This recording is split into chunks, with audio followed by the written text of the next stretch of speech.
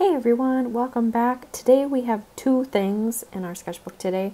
First thing is going to be sketchbook entry distance number 3. For this entry, I want you to use complementary colors. You're going to sketch out some sort of botanical subject.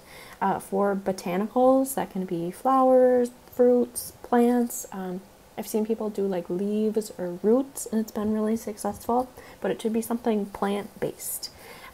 Once you have your subject picked out, you should sketch it out with pencil in one of those pages in your sketchbook or on a scrap piece of paper.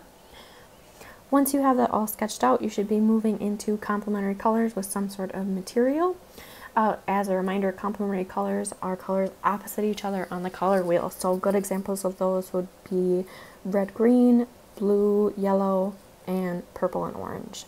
I will show a couple examples after this that you can go through and get some ideas and get an idea as far as color combination. So you'll notice in here that I'm going through, and similar with the monochromatic color scheme, instead of just using the red and green, you'll notice that I also go in with differing pressure. I'm using that pressure to kind of show that different value from light to dark, and then I'm also going to go back in with black to get some of those really deep dark red and green values to help kind of emphasize where I have shadowing and where I'm seeing some detailing within my calla lilies.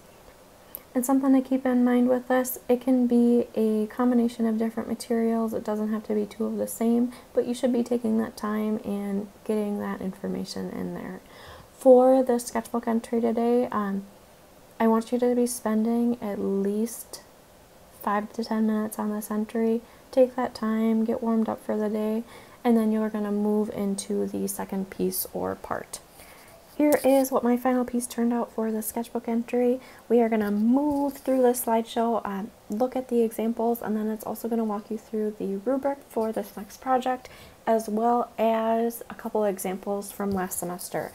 Head over, look through those slides, and then take a look at our next video for today. Thank you.